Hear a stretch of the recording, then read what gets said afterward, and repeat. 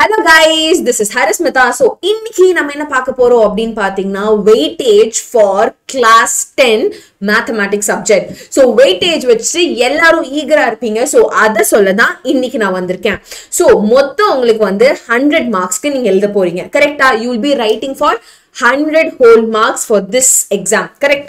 So, இப்போ நம்ம எப்படி பிரிச்சிருக்கு அப்படினா உங்களுக்கு 8 chapters இருக்கு. ஒன்னு relations and functions, numbers and sequence, algebra, geometry, coordinate geometry, trigonometry, mensuration and probability. So, நிறைய 8 chapters இருக்கு இல்லையா? So, அது எப்படி பிரிச்சிருக்காங்க அப்படினு பாத்தீங்கன்னா உங்களுக்கு மொத்தமா எவ்வளவு allocate பண்ணிருக்காங்க நான் சொல்றேன். Including choices. So, இது வந்து including choices இருக்கிற இருக்கிற weightage தான் அது. So உங்க ரிலேஷன்ஸ் அப்படினு பாத்தீங்கன்னா உங்களுக்கு வந்து மொத்தம் வந்து 10 மார்க்ஸ்க்கு வந்து உங்களுக்கு அது கேட்டிருக்காங்க. So basically உங்களுக்கு வந்து ஒரு 1 மார்க் இருக்கும் and ரெண்டு 2 மார்க்ஸ் இருக்கும் and you will be having 1 5 marks. So இந்த மாதிரி தான் உங்களுக்கு இது நான் ஷூரா வரும்னு சொல்ல. So இந்த மாதிரி உங்களுக்கு allocate பண்ணிருக்காங்கன்னு சொல்றேன். இது 1 மார்க் வெச்சுக்கலாம், இது வந்துட்டு 2 மார்க் வெச்சுக்கலாம் and இது வந்துட்டு and so இது வந்து 5 mark வெச்சுக்கலாம். ஓகேவா? So first போறது நம்பர், இதெல்லாம் number of questions. So மொத்தம் உங்களுக்கு வந்து 1 + 4 + 5 வரும். So which is 10 marks உங்களுக்கு வரக்கு வாய்ப்பு இருக்கு. And இப்போ நீங்க செக் பண்ணீங்க அப்படினா உங்களுக்கு numbers and sequenceஸ்ல உங்களுக்கு 2 1 marks வரும், 2 2 marks வரும் and 2 5 marks வரும். So அதனால உங்களுக்கு மொத்தம் 16 marks இதுக்கு allot பண்ணிருக்காங்க. And இப்போ நம்ம chapter algebra வருது. So algebraல மொத்தம் வந்துட்டு உங்களுக்கு 3 1 marks, 4 2 marks, 2 marks and you'll be having 5 எவ்வளவு வரும் உங்களுக்கு வந்து 5 marks வரப்போகுது. 5 marks இல்ல, 3 5 marks, 5 marks வர வாய்ப்பு இல்ல.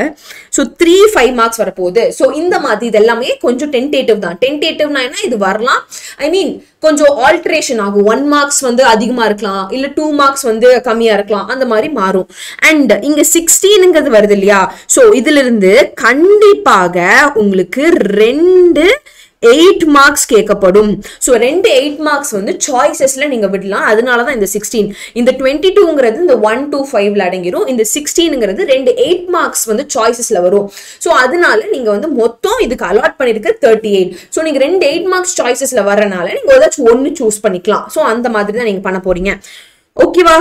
And now இப்போ ஜியோமெட்ரியில பாத்தீங்கன்னா உங்களுக்கு வந்துட்டு 2 1 மார்க்ஸ் வரும், ஒரு 2 மார்க் வரும் and 2 5 மார்க் வரும். சோ இது எல்லாமே சேர்த்துனீங்கன்னா உங்களுக்கு வந்து 14 உங்களுக்கு வரும். பிகாஸ் 10 + 1 10 + 2 + 2 அப்படின்னு வரும், 14 வரும்.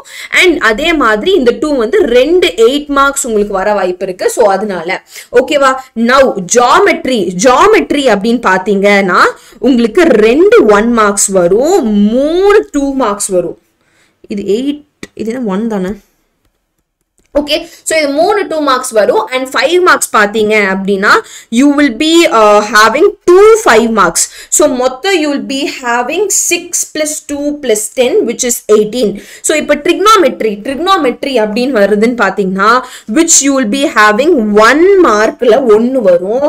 அடுத்து நீங்க பாத்தீங்கன்னா உங்களுக்கு 3 2 marks வரும்.